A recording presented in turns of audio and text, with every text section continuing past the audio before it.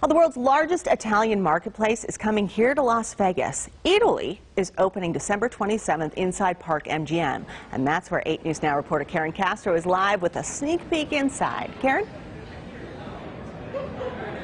Well, Christiane, Eataly is promising an experience that is only beatable if you actually travel to the European country. And in true Las Vegas fashion, it's the only location in the world that will be open 24 hours a day.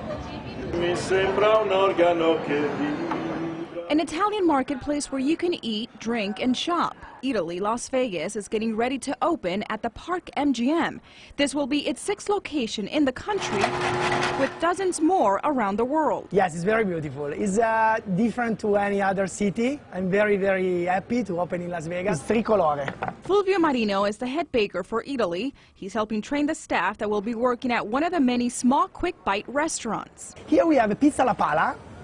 That basically is the pizza that comes from Rome. It's a Roman-style pizza, and is a bakery pizza. Aside from never closing, Eataly will be bringing a new concept to its Las Vegas location. Some of the small restaurants will be selling the products they used to cook. And so after wondering a lot, how do we put restaurants into the market, we actually went back and we said, let's put the market into the restaurants.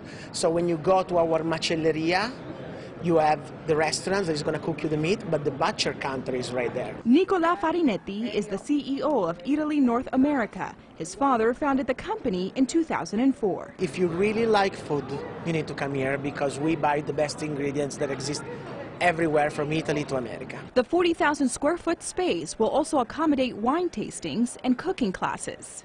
So we hope that people that come here eat like in Italy, you know. Back out here live, that prosciutto and cheese is ready to be consumed. Again, Eataly officially opening December 27 inside the Park MGM. Reporting live, Karen Castro, 8 News Now. Looks amazing, Karen.